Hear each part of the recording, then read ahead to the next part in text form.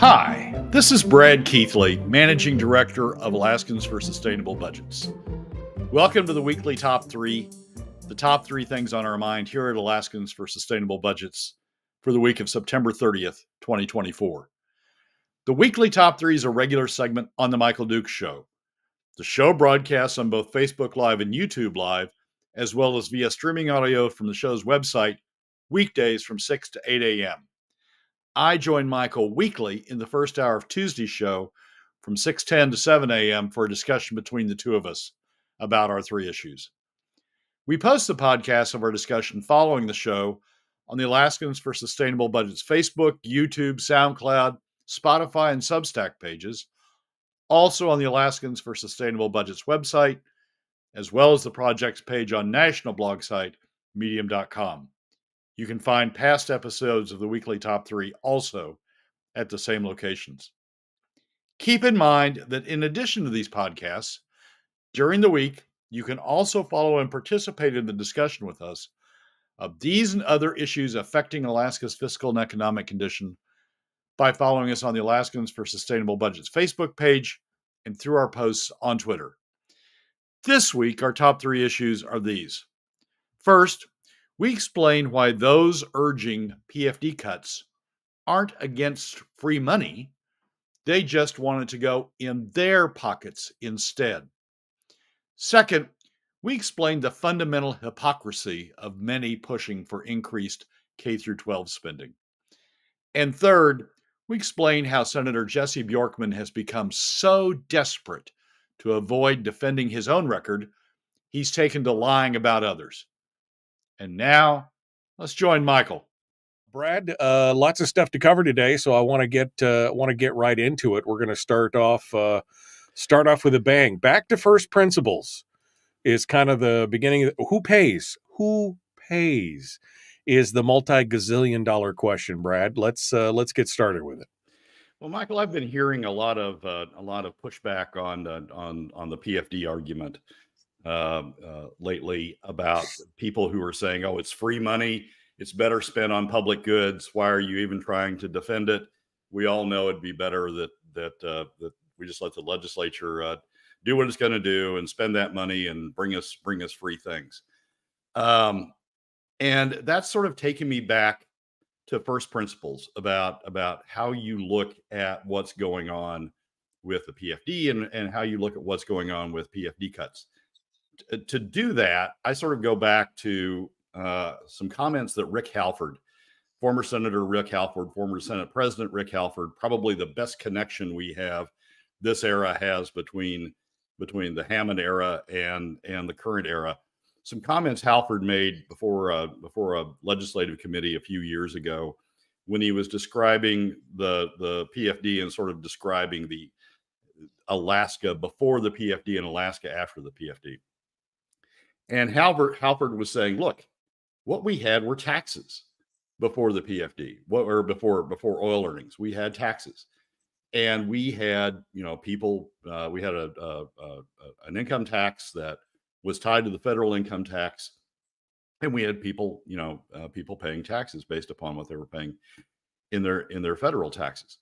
And when oil came in, through the form of royalties and production taxes, and ultimately later came in through the form of using permanent fund earnings, when oil came in, that really was a dividend for people who were paying taxes.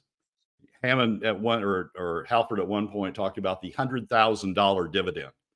And what he was describing was the fact that people who had been paying high taxes, $100,000 in some cases, people who had been paying high taxes suddenly got bailed out by all of the oil money coming in.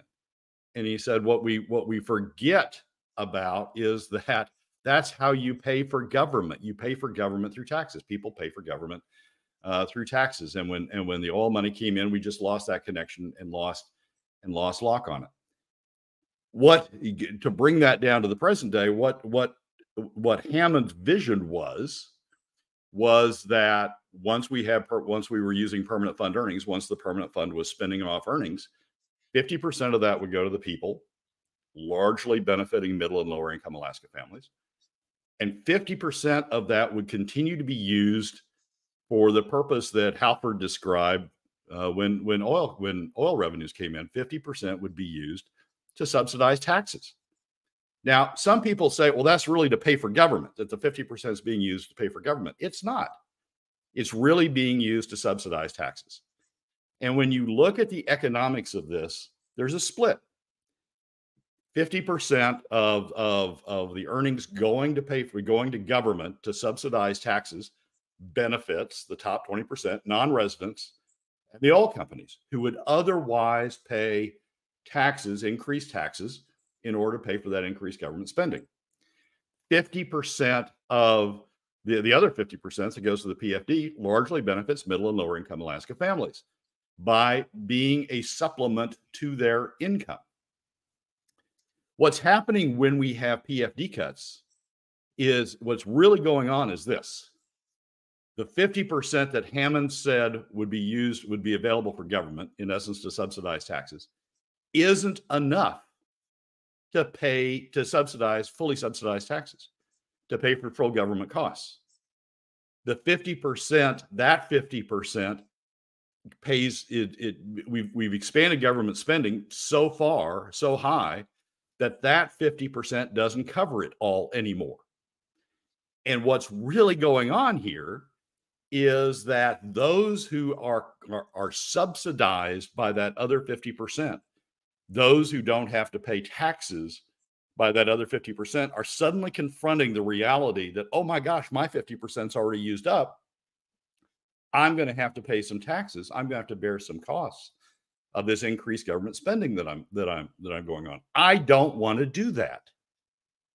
And so their response to that is not to push against government spending. I mean, you never saw Natasha, or you never see Bert really pushing against government spending, is not to push back against government spending and say, don't spend any more because I don't want to pay for it through taxes. What you see them doing is saying, oh, there's this other 50% over here that's being distributed largely to the benefit of middle and lower income Alaska families. And I'm going to go grab some of that. I'm not going to try to stop the problem, which is increased government spending. I'm going to increase my subsidy against that government spending by going and grabbing free money and use it as an additional subsidy against those increased costs of government. Right. And that's really what the struggle is here. People who say they're against free money going to Alaska families, really all that's going on is they want more of the free money for themselves. They want to use that free money to continue to subsidize their taxes, to continue to have the $100,000 dividend that Rick described. They want to continue to use that money to keep them in a tax-free haven and continue to use that free money to continue to dodge having to pay taxes. Well, some people will then push back and say, oh, well, but the other 80% would have to pay taxes too. Yes. But we've done the numbers over and over and over and over and over and over again. And the numbers show that even a sales tax, which is the most regressive tax that you can think of out there, even a sales tax would take less from Alaska families, from the other 80% of Alaska families, than PFD cuts are. The other 80% of Alaska families would be better off getting their PFD, even if they have to pay some taxes. The ones who aren't are the other side, the top 20% non-resident oil, who would have to pay more in terms of taxes than they're suffering in terms of PFD cuts. And it's not really about, oh, free money is better spent on government. It's really about free money. It's better spent subsidizing our costs, subsidizing taxes we would otherwise have to pay, than going out to the other 80% of Alaska families. And justify to us the expenditures of those taxes, because then we'd have to be paying for it out of pocket. Right. That's where it kicks in. I mean, if Natasha had to pay taxes instead of getting her full tax cost subsidized by taking money from the other 50%, if she had to pay taxes on that, she'd push back on costs. But because she doesn't, because she's been successful in increasing her subsidy by taking money from the other side through PFD cuts, she doesn't push back on spending. That's the entire explanation of what's been going on in Alaska in the 2010s and thus far in the 2020s.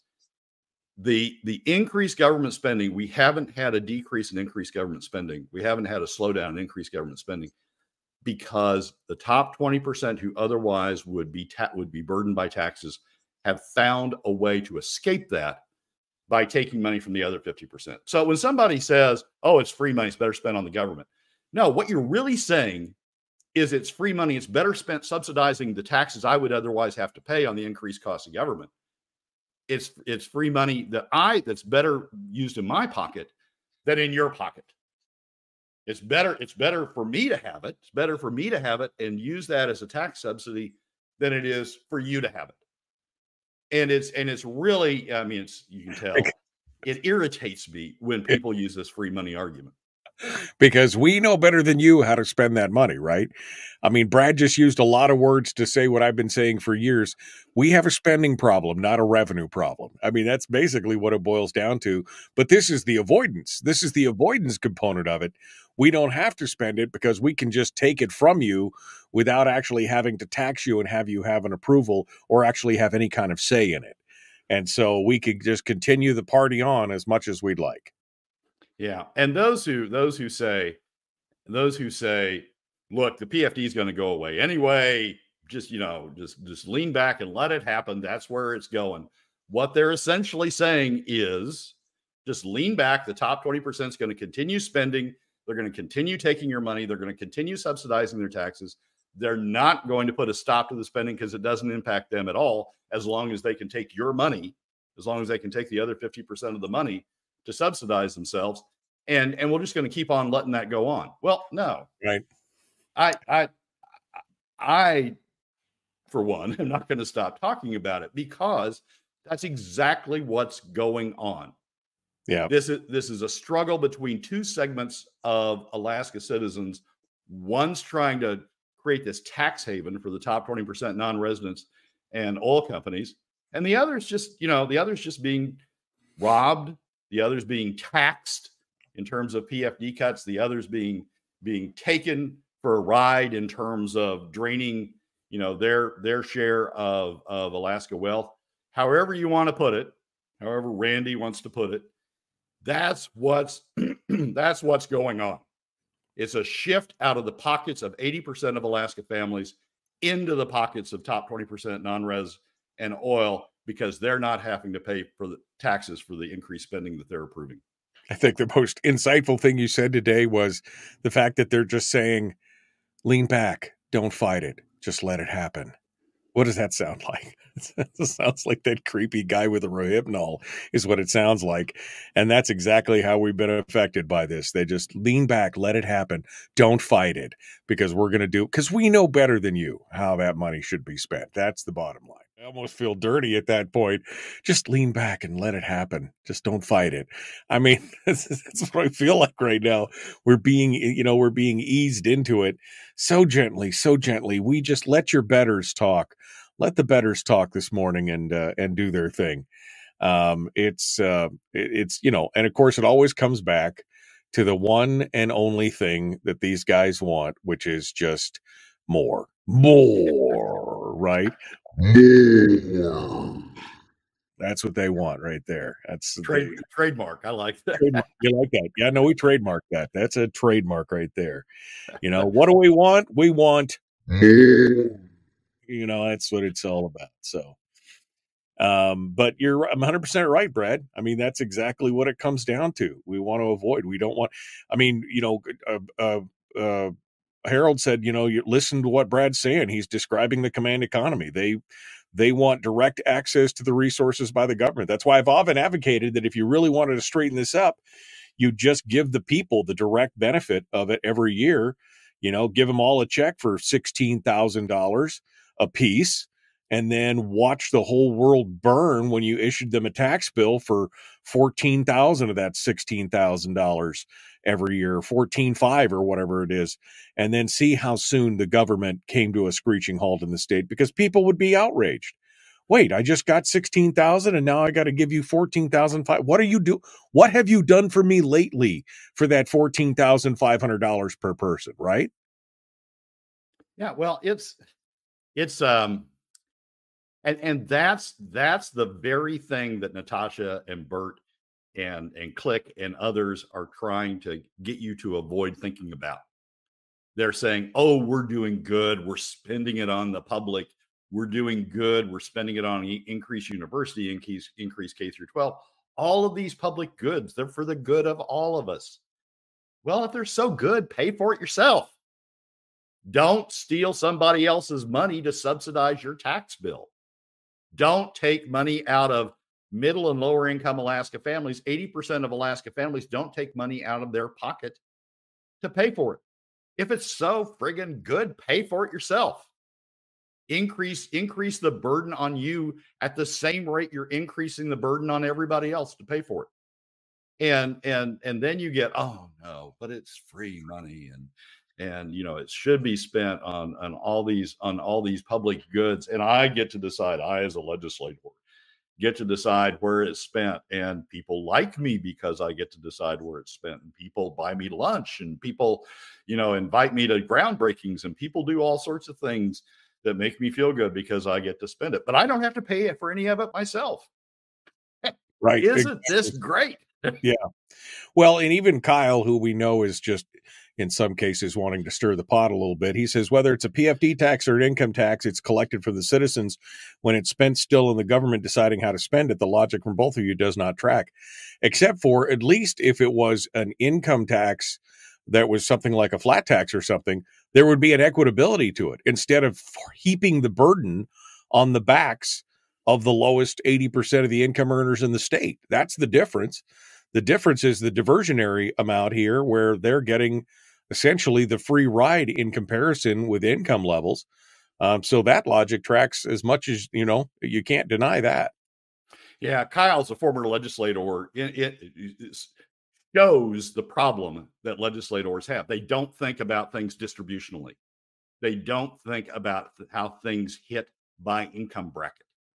At a gross level, yeah, it doesn't matter. I mean, you call it a PFD cut, you call it an income tax, you call it a sales tax, you call it whatever you want.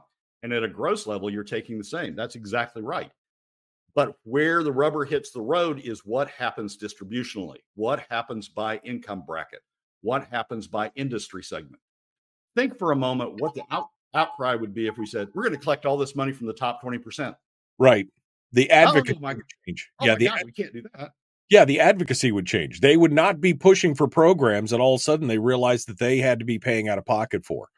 And that is the big change that we're talking about there. The weekly top three, the big three topics for this week, where we do the deep dive back into it.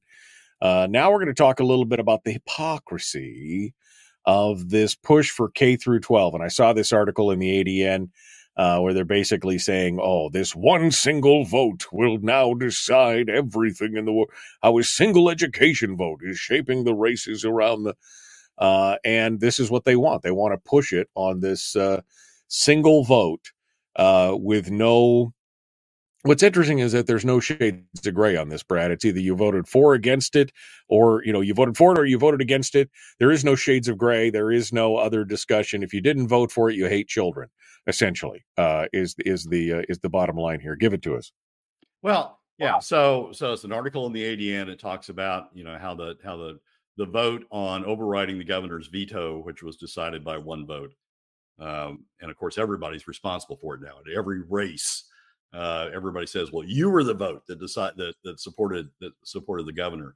That was decided by upheld the governor's veto by one vote to veto the legislation, the K through 12 legislation. And that's an issue in all these races. Here's the thing that bugs me about that.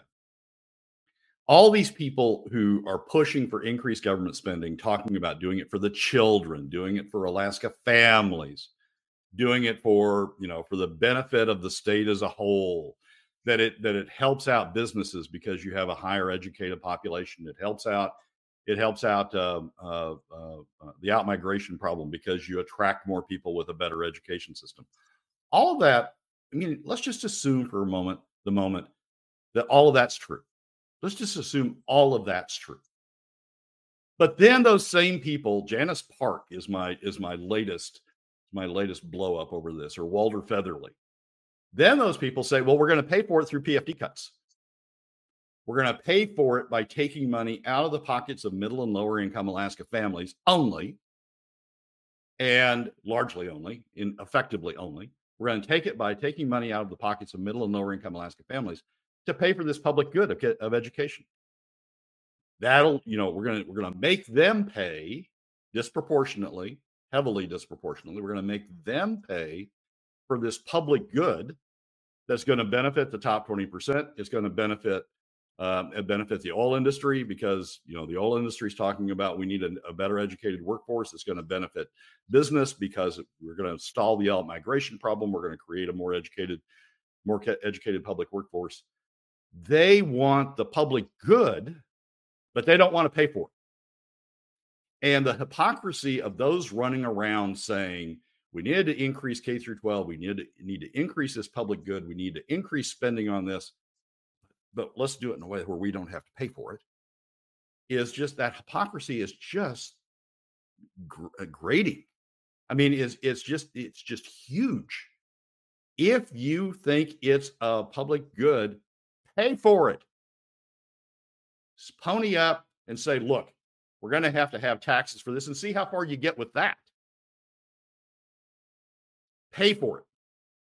Propose how you're going to pay for it. This sleight of hand of, oh, we need this big public good. We need all the benefits. Everybody's going to benefit from it. We're all going to be much better off from it. Families are going to be good for it. This huge public good we're striving for. Say how you're going to pony up yourself and pay for a part of it. And they don't do it. They don't do it. Janice Park doesn't do it. Walter Featherly doesn't do it. None of them do it. None of them have the guts. Well, with one exception, Agnes Moran down in Ketchikan. None of them have the guts to step up and say that they're willing to pay for a part of it themselves. It's a public good that we don't want to pay for. We want to shove the costs off on everybody else. And it's just right. It's infuriating. If you think it's so good, then help pay for it yourself. Push a payment plan that includes you. Not shoving it off on everybody else. Yeah, and the second problem with this is that there is no nuanced conversation. It's all or nothing. There's no shades of, well, we could do a little bit of this or we could do a little bit of that. We could talk about accountability. We could talk about, no, it's all or nothing. And we're just going to do it. And we're not even going to ask you how you'd like to pay for it. We're just going to take your PFD. That's the thing. I mean, it's a combination of all those things. What you're highlighting is the biggest component of it. But what always kills me is there is no nuanced conversation. It's $1,500 BSA increase or bust. There is no nuanced confirmation because they don't have to pay for it, Michael.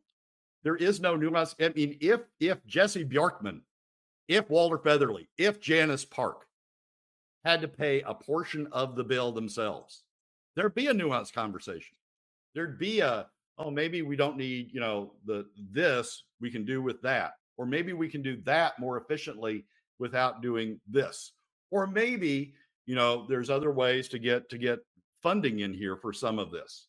But there is no nuanced conversation because they're able to push the entire cost off on middle and lower income Alaska families.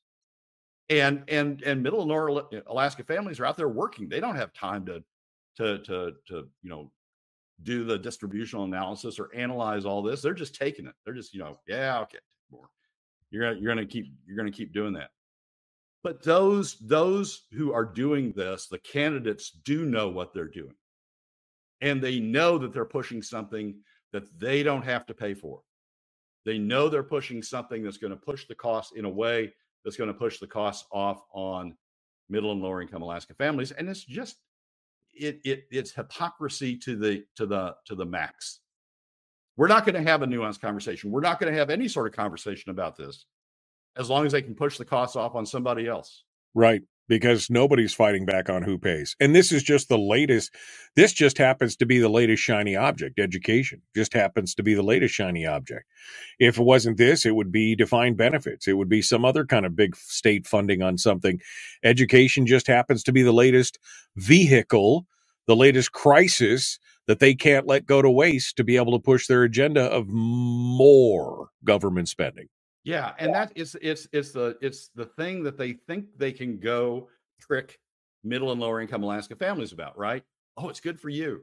It's good for your Johnny. It's good for your Jane. It's good for your family. It's good for your job. It's good for all this. So just let us do it. Just let us spend more to do it. We don't have to pay for it ourselves. We can push all the costs on you, but just let us go ahead and do it. I mean, it's a colonial state. We've got the upper crust in the state making the other 80% of the state, the middle and lower income Alaska families, pay for all of it, including their share, the upper crust share. It is as much a colonial system as you know, the old British colonial system with the US. You produce the money, we'll enjoy the benefits. You produce the revenue, we'll enjoy the consequences of that, and we don't have to pay for it. Yeah. So, I mean, what questions should we be asking these candidates about the education thing then? Because this whole article in the ADN, which by the way I posted up in the chat room for those of you who haven't seen it, if you wanted, it's at the Anchorage Daily News, and it's an opinion piece that talks about a single education vote is shaping legislative races across Alaska. What should we be asking with, for these legislators? I mean, who pays? Is that the main question here? That's it. You hit it right at the top of the show. Who pays? Who pays? Who's going to pay? You're not paying. You, Janice Park. You, Walter Featherly. You, Jesse Bjorkman. You're not paying for it. You're in the top 20%. And you voted yourself, and those of you who were legislators last session voted yourself a pay raise. So you're always in the top 20%. You're not paying for it. Who do you want to pay for this? Oh, it's free money. It's free money, and we're just putting it to the public good. No, it's free money you're taking out of the pockets of middle and lower income Alaska families, so you can have free money in your pocket by not having to pay your proportionate share of the costs of what you're pushing. That's what all this is about. It's all about getting more, as you say, getting more and more and more and more and more, but without them having to pay for it, with and them again, being able to push the costs off on everybody else. And again, yes, I mean, I agree. Donna just said not all legislators voted for we know that not all legislators voted with a pay raise. Brad's not trying to paint the broad, with the broadest brush possible, but there are people in there that are doing it. And Brad, you're also highlighting why this is not strictly a Republican versus Democratic thing. We've got Republicans in there. Bjorkman is one who just want to spend more. It is the big government, more government crowd versus the less government crowd, essentially, is the better label, I think, in this discussion than party labels at this point. It is. And it's the big government versus the small government, and there's an amazing correlation between the big government and the top 20% non-res industries and oil. They want more because it benefits them in terms of a more educated workforce, they claim, more people employed, more things going on out there, more contracts, more consulting contracts. They want more, but they don't want to pay for it. And there's a big correlation between the big government crowd and the top 20%, those who aren't paying for this by pushing the cost down to middle and lower income Alaska families through PFD cuts. Big correlation. And so, yeah, you got Republicans like Jesse Bjorkman, who's in the top 20%. You got Democrats like Walter. Well, he says he's an independent, but we know Got Democrats like Walter Featherly who are in the top 20%. You got Democrats like Janice Parker in the top 20%, and they're saying they're across the board. They're all saying just spend more, but don't make us pay for it. Let us use PFD cuts so we can take it out of your pockets instead of out of our pockets. Right. This is the Natasha model. Again, a Republican, but don't make me pay. Don't make me pay. Everybody else should pay. In fact, we had so much money, we didn't know where to spend it all at one point just a couple of years ago. And here we are moving forward. And I mean, you were right about one thing, Brad. If we continue in this direction, there is no PFD in the future. And that eventually will lead to taxes because they can't control their appetite, right? Yeah, but it'll be taxes on the other. There'll be regressive sales taxes. It'll be the least burdensome form of tax on them. It'll be we've taken all your PFD. You don't have a cushion anymore. We've taken away all of your cushion. We've stripped away all of that to our benefit, so we don't have to pay anything. And now we need more, so we're going to do it in a way that takes more from you than from us. Right. and we'll just keep piling on with more and more and more. I hope you feel good about it in the end. Donna's like, not all legislators voted for the pay raise. I know, Donna. And I mean, Brad he tried to point out that it's not everybody. Agnes Moran and Ben. I mean, there's a few in there, but golly, there's a few in there that are telling the truth, and the rest are all just grin and bear it, honey. Brace yourself. Here it comes. I mean, that's kind of how it feels with what we're doing these days. Yeah. Go ahead. I'm sorry. It's just outrageous, Michael, that we've got people telling us. I mean, it is the betters argument. We got people telling us how good we're all going to be, how well off we're all going to be if we just increase K through 12, if we just restore university funding, if we just do this, we just spend on that defined benefit. You're right; they've got them queued up. There's a bunch of stuff, bunch of spending in the queue that's just all going to pop up after they take care of one. How all we're better off with all those things, except not all of us are paying for it. Those who are pushing it don't have to pay for it, so it's a free good to them to push it. Right. And so they look all liberal and all progressive and all. Aren't I really out there doing great things for Alaska and doing great things for the kids and doing great things for everybody? Shh, I have to pay for it. Yeah. The biggest secret in the room is I'm not paying a thing, and I'll continue to advocate for everything that I don't have to pay for because again, we know better than you poor, pitiful children. Just pay attention. Don't look at this man over here. I know what I'm doing better than you. I mean, that's what it all looks like when it's all said and done. You're having fun with your dials today. Man, I know. I forgot that I had this whole panel, and I'm like, this is great stuff today. I could do whatever I want. Harold, I think you're just trying to troll us all. Harold says legislators' pay is still too low. If you want some talent, you got to raise the pay to $200,000. I mean, we're not looking for professional politicians. We're looking for a citizen legislature. That's what we're looking for. We're looking for a citizen legislature. And instead, we've got professional politicians who want to spend all year finding ways to spend your money because you're paying them good money to do it. That's what they think they've got to do, right? They've got to get out there. They've got to be proponents of spending money. And they've found the ultimate trick that doesn't exist in any other state. The ultimate trick is they found a way to push all these things and they don't have to pay for it themselves. It is the ultimate trick out there. So they get to do good. They get to go to all these groundbreakings. They get to, have shovels in their hands and look like they're heroic. They get to talk a good game about the university. They get to talk a good game about K through 12. They get to talk a good game about defined pensions, but they don't have to pay for it. And that's the, Alaska is going to die if we keep this system going on, because what we're creating is this super class that think they're entitled to everything and they don't have to pay for it. And look at the outmigration numbers. Where's the outmigration occurring? It's occurring in the middle and lower income brackets. Hell, the top 20% is growing in this state. Right. We talked about that a couple of weeks ago, how it's the working class that's moving out of the state of Alaska because they're bearing the burden. I mean, it's pretty much, you could see that right there. And what's Chuck Kopp's solution to that? Spend more. Yeah, exactly. Spend more.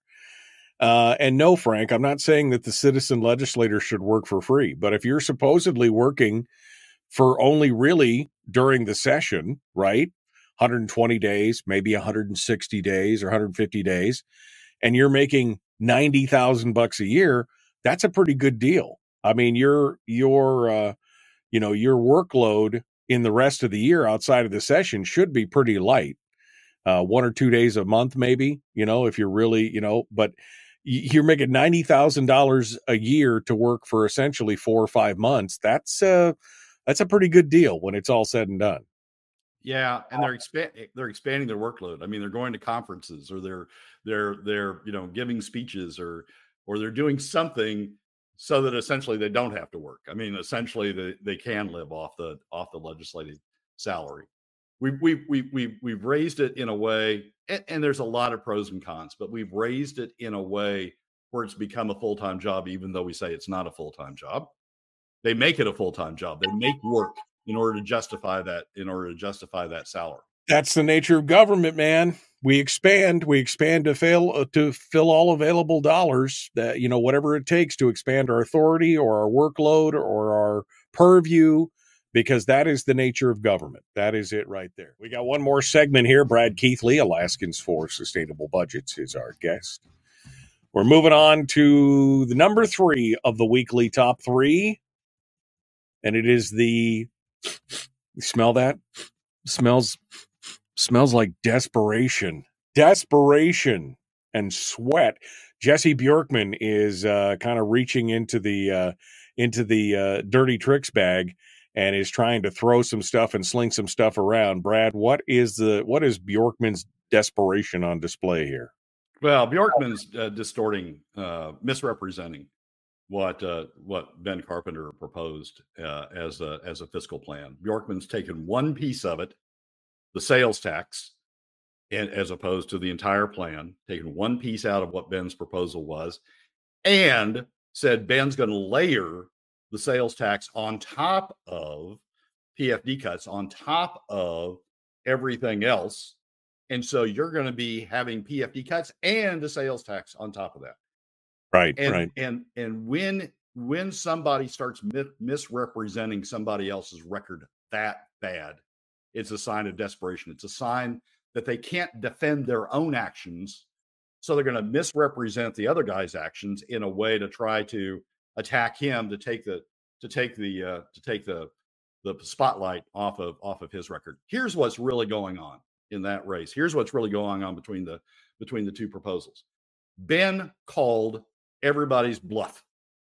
Ben said, here's a fiscal plan, a whole fiscal plan that resolves the state situation. And as part of that, we get everybody contributing. We take the PFD, we set the PFD to one side. We don't use PFD cuts. We restructure PFD to POMB 50-50, and then we set it to one side. No more PFD cuts to fund government. Everybody has to contribute in Ben's proposal through a sales tax. He called their bluff and he said, okay, if you're going to spend, then let's structure it in a way where you're spending also, and let's structure it in a way where we've got some constraints on it, a spending cap, various other things that put some constraints on spending. But part of that is structured in a way where you spend, where you have to pay also. And Bjorkman can't defend that, because when you look at the numbers, when you look at Ben's 2% sales tax, it is better. Paying for government through a 2% sales tax is better for 80% of Alaska families. The amount taken, even if you assume that your entire income is spent in a way subject to the sales tax, even if you assume every penny that you've got that you earn is spent in a way subject to the sales tax, even if you assume that, sales taxes take less from 80% of Alaska families, middle and lower income Alaska families, than PFD cuts. And so Ben's proposed a way. Ben's really put a put up or shut up to Bjorkman. He's really proposed a way as part of his comprehensive plan. He's really proposed a way where he says, all right, Bjorkman, I'm going to take your spending and I'm going to pay for it in a way that's better for 80% of Alaska families. Bjorkman can't defend that. Right. He can't, right. He can't, I mean, the numbers are too stark. He can't say, oh, PFD cuts are better for everybody. They aren't. You can do the numbers. I've done the numbers. They're going to be in Friday's column, Friday's landmine column. They aren't.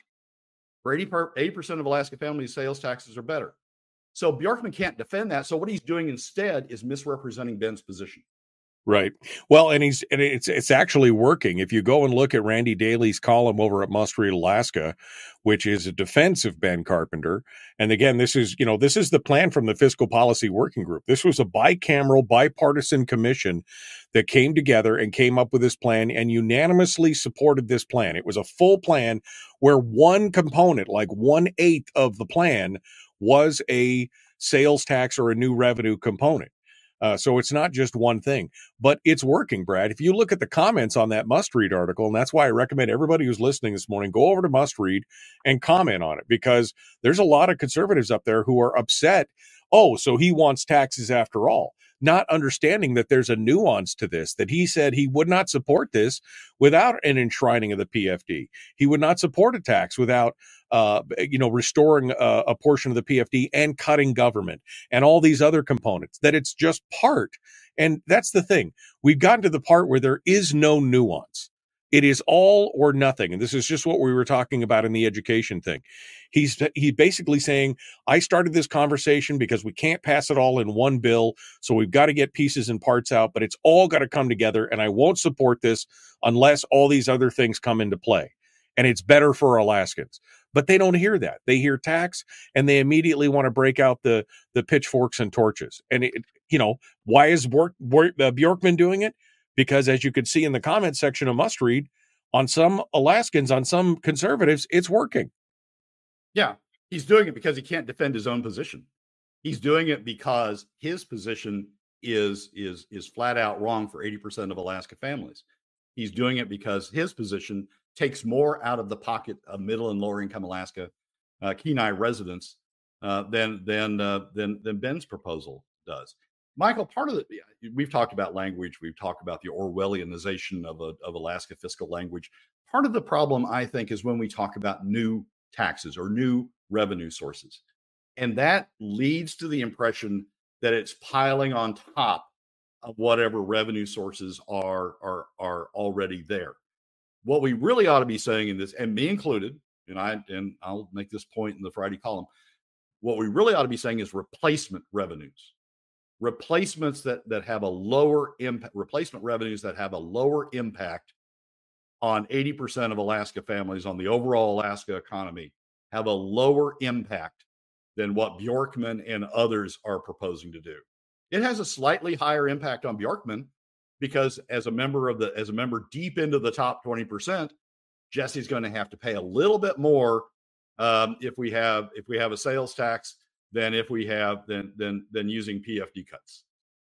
But for 80% of Alaska families, 80% of Alaska families, those in the middle and lower income brackets, a sales tax is proposed by Ben Carpenter, the broad-based sales tax that pushes a bunch of the burden off on tourists and non-residents and others. A broad-based tax like that takes less from 80% of Alaska families than, as a replacement revenue source, takes less from 80% of Alaska families than Bjorkman's PFD cuts. And Bjorkman can't defend it. So he's after misrepresenting things in order to try to, as a desperation move, to try to hang on to his seat. And one of the things they continue to to ignore is the impact and the effect on the private economy. Again, this goes back to the disconnect between the public and the private economy, right? I mean, they are, they don't care. As long as the government economy is protected, They could care less what's happening in the private economy. Middle and lower class people, working class people are moving out. No big deal. We got more millionaires. We're okay. As long as they're there and the business is there and the service industries are there, we're okay because the economy is okay. The government economy, which is what we really care about. Yeah, and the part that I want to keep adding on to that is, and we don't have to pay for it. Isn't this great? We get all this increased government goods. Jesse Bjorkman, the teacher, I get to save my job. I may even get a pay increase out of this on my government side, on my public education side, on my K through 12 side. This is all good. We get to save all this, and I don't have to pay for it. It's the greatest thing since sliced bread. All I have to do is misrepresent Ben's position enough to pull the wool over enough people's eyes to keep me in that position. Right. And that's where he's at right now. So I'm hoping that more of you go out and I'm hoping more of you go out and read this must-read article from Randy and comment. Randy Daly down in Kenai. You should go back and comment on it because again, there's a lot of what I think are probably conservative Republicans who are like, "Oh, you're dead to me. I can't believe you're suggesting this." Again, not understanding the nuances of what he's trying to say here. Somebody's got to talk about this, Brad. Somebody's got to talk about the plan, the fiscal policy, the plan that could get us out of this and all the pieces and parts, but nobody wants to touch it because they know it would stop the party for them, that it couldn't be business as usual. Well, if Bjorkman's successful in this, in misrepresenting Ben's position, it's going to be a long time before we find somebody else who's willing to step up and propose an overall sane fiscal plan. We're just going to keep going down this road of more and more PFD cuts, more and more expansion of government, because the top 20%, the ones pushing the expansion of government, don't have to pay for it. We're just going to keep going more and more down that road. Ben and others in the fiscal policy working group tried to draw a line and say, look, we've got a solution to this. It involves, yes, we've now dug ourselves so big a hole that we've got to pay for part of it ourselves. We've got to pay for part of government ourselves. But here's a better way to do that. Here's a less burdensome way to do that. Here's a better way for 80% of Alaska families to do that. And that proposal is sort of the key to getting ourselves situated going forward in a way that does start bringing down government spending, does start curbing the appetite to spend more and more and more. If Bjorkman's successful in picking a piece out of that and saying, "Oh, shiny new toy," and misrepresenting what that does, misrepresenting what it is, arguing that it's an increase as opposed to a replacement, then it's going to be a long time before somebody else goes down the road of proposing an overall fiscal plan. This has always been my fear when we talk about taxes. You and I have had this conversation back and forth many times that, my fear is that we're going to get some kind of tax in and they are going to tack it onto the top. That's why there has to be a constitutional spending limit. That's why there has to be other things in place that force it to become replacement revenue rather than additional revenue. Yep, exactly right. And Ben's got it. Ben's got the plan.